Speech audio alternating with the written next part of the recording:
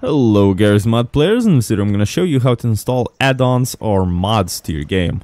So, the first method is you simply go to the main menu.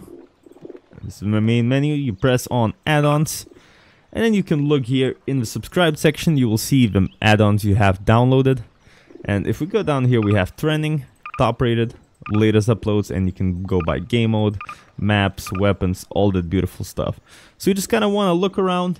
And when you are ready to download and install something, all you have to do is hover over it. For example, let's get this Great War Service weapons. And then you just press the install button. And it depends on the following add-ons which you should also install. It sometimes says that, you just say confirm.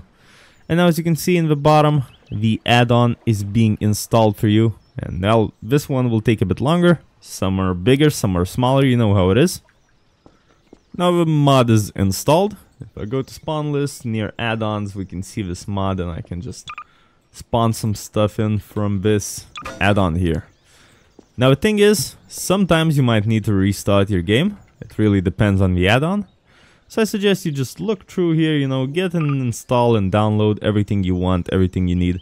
And then you just do a quick game restart, not restart, sorry, a quick game restart. Just to make sure that everything is loaded and working properly.